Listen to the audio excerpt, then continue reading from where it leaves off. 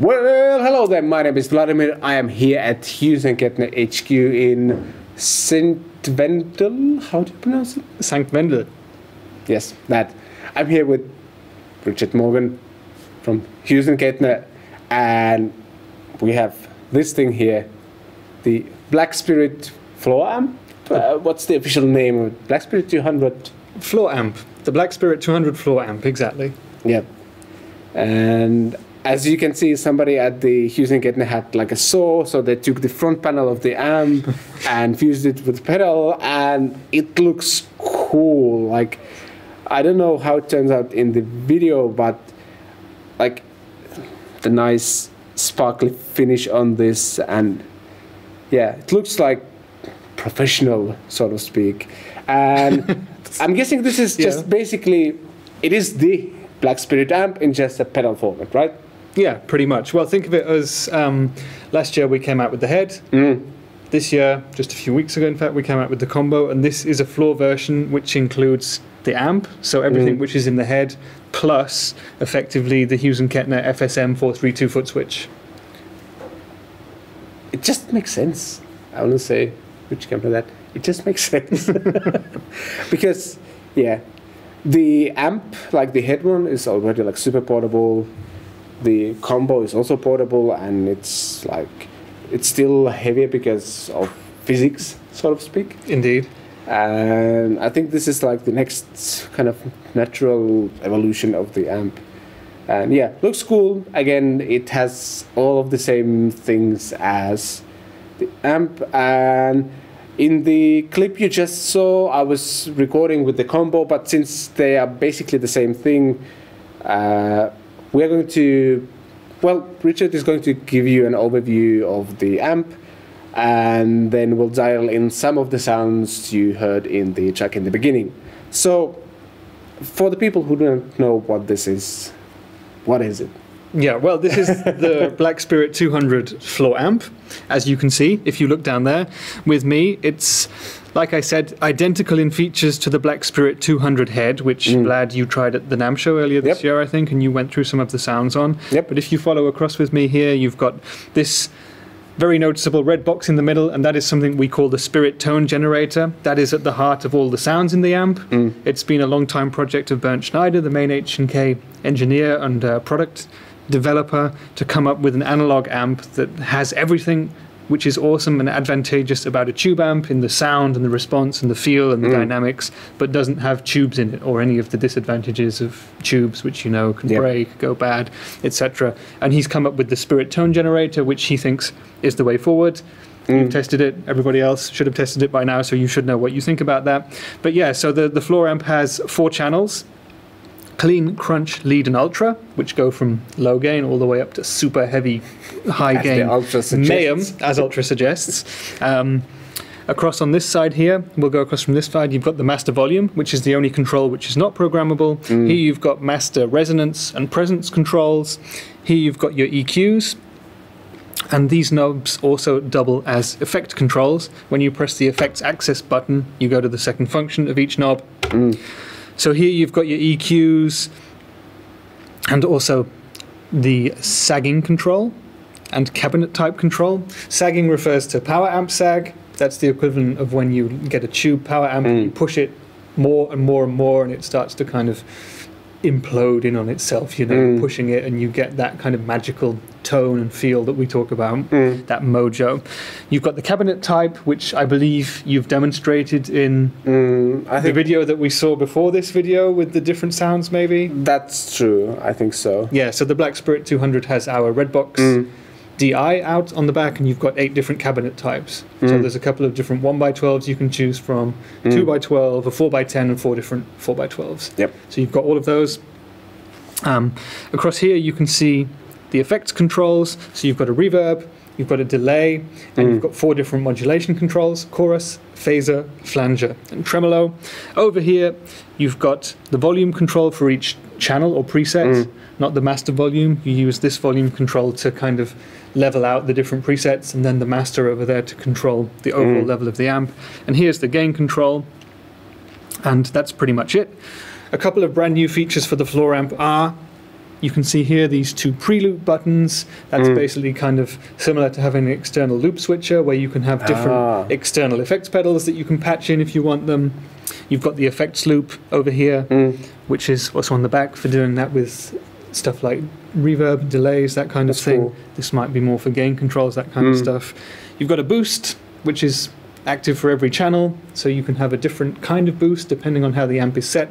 It will sort of read where you are at the moment and take you up a notch, take you to 11, so to speak. Finally, the flashing light there is Bluetooth, so you can play Bluetooth backing tracks to it, or you can control the amp via the app for iPad or Android or indeed desktop now. Yeah, it's really cool. We are actually rehearsing for the Rocking 1000 event. We'll be participating later this week. And one of the guys just played the backing tracks for the songs we're going to play by Bluetooth through the amp. Super practical. I love it. And the fact that you can control it with a mobile device is really cool as well.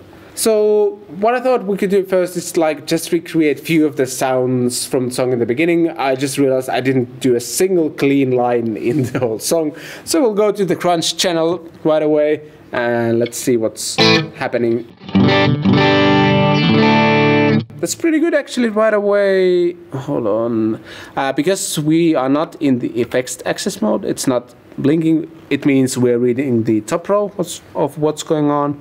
Back down the gain a little bit, maybe a bit less bass because it's a lead thing. Mid's good, treble, let's see. Yep, I like that. And then we go to the effects access mode. There was quite a lot of reverb happening.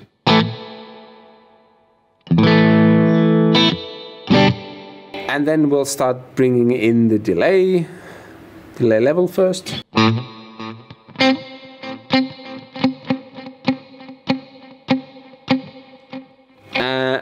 More feedback was actually pretty short because I only need like one repeat.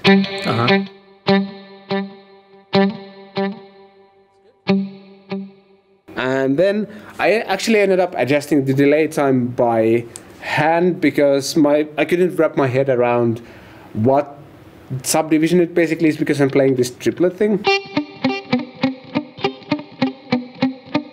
And it needs this certain kind of repeat.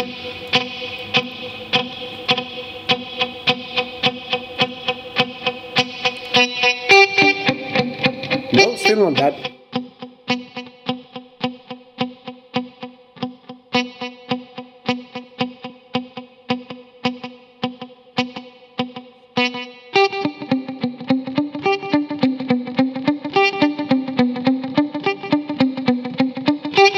This is how professional I am with delays, but yeah, like, the good thing is that if you are using the iPad app, I think you can like dial in there's controls for the delay time, like yeah, you can be really exact about it. So yeah. if you're recording a song in Logic or whatever, and you've got a BPM of whatever 120, you can make the delays exact to that if you need it. With triplets, obviously, there's no subdivisions or whatever, but with triplets, it might be more tricky. Yeah, if I could count that, I could still probably tap it in with the foot switch as well, like from here. Yeah. But I just cannot wrap my head around like what this is, but.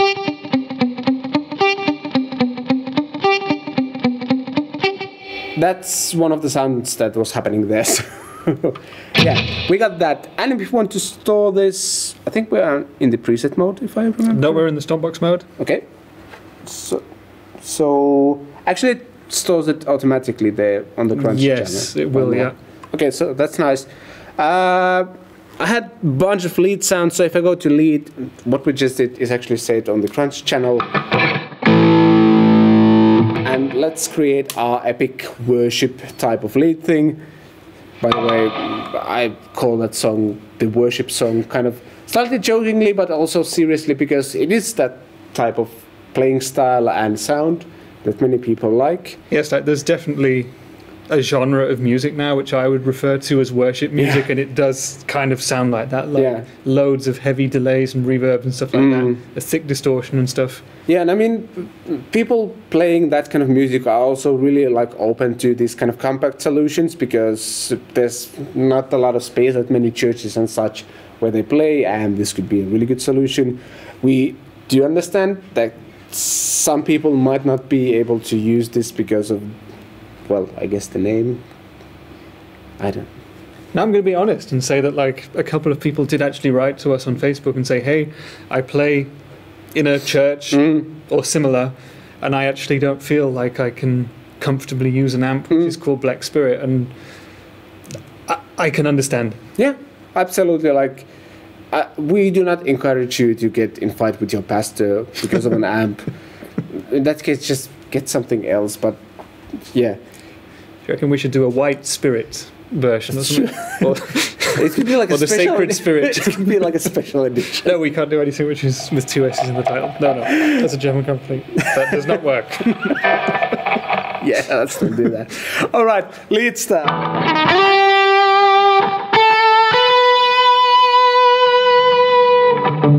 Out of the effects for a second. I'm going to EQ this a little bit. By the way, the EQ kind of resets itself when I turn, like, for example, the bass knob.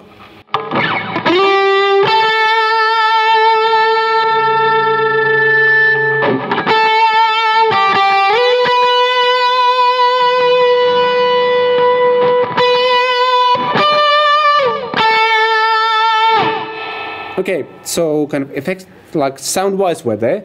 Let's get back to the effects, and again, quite a lot of delay. Then this time we do want to have quite a lot of feedback. Let's see.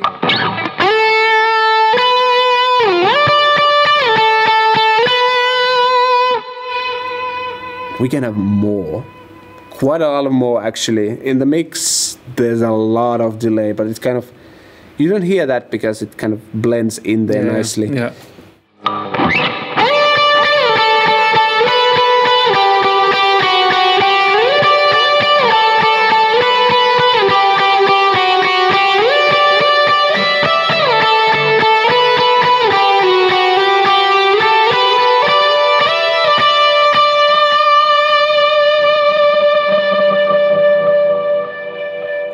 It's just fun. Like, I completely understand why people play this stuff, because like, it's super fun, this kind of sounds. What else? I had a huge chorusy rhythm guitar track, something you do not hear that often anymore. We're going to just break this patch right now, because I was also using the crunch channel. The ultra channel is actually, yeah, let's go back to the crunch channel, because the lead or ultra channel are a bit too much for me for a tele rhythm guitar sound. So this is where we are now. Yeah, the problem with what we've actually just done is we're on Stompbox mode, and I didn't realize we were going to save presets with different delays, because now with Stompbox mode, the delays and the modulation transfer between all the 4 channels. That's true. And you switch them on and off like this. If we'd done preset mode, we could have saved exactly all the settings. Yeah. But yeah, so sorry for that. But it's all right. I'm just kind of demonstrating how easy, and like, if you have a sound in your head, it doesn't take long to dial one in. So for this one, we'll probably take the delay level way down. Maybe, well, not quite off, but almost. And also I'm going to back down the feedback quite a lot. And then we go to the modulation type, and I had some chorus. So as you can see, the C, F, P, and T, so chorus, flange, phaser, and tremolo. Yep. And kind of when I start to dial it in,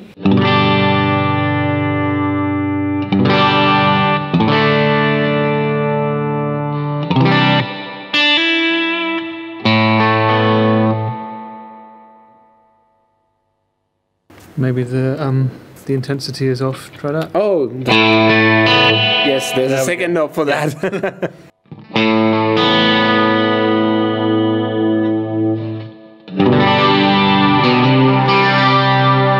And I think I drowned that sound with a bunch of reverb as well. So this was roughly my rhythm guitar sound in the kind of the last thing in the song.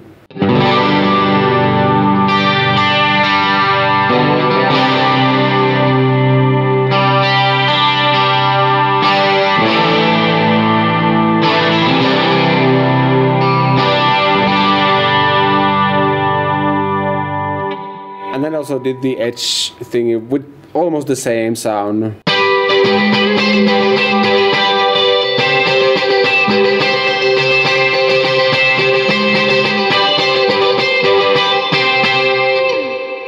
That thing, and it continued for a minute or something. Yeah, but that's how easy it is to dial in sounds, and it covers a lot of ground effects wise. I know people love to use like some more special things, but it covers all the basics I need personally.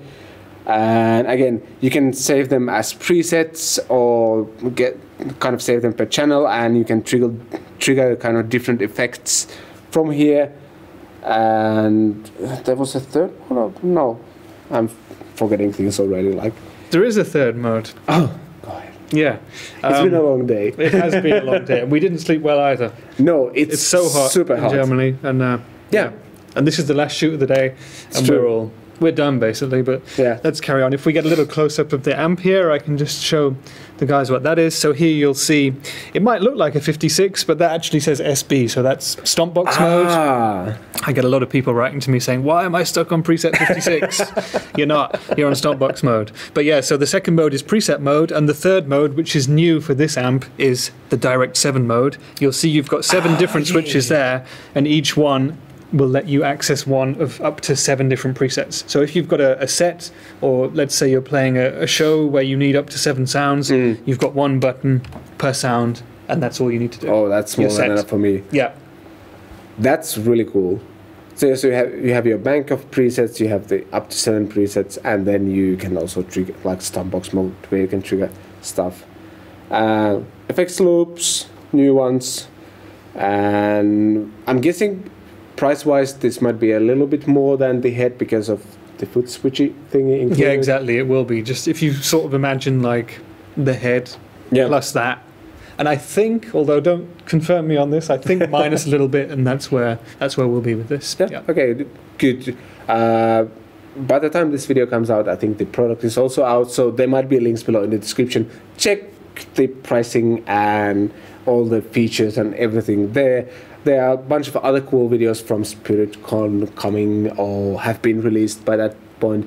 Check out my playlist, and I'm going to link some other videos people have done here as well.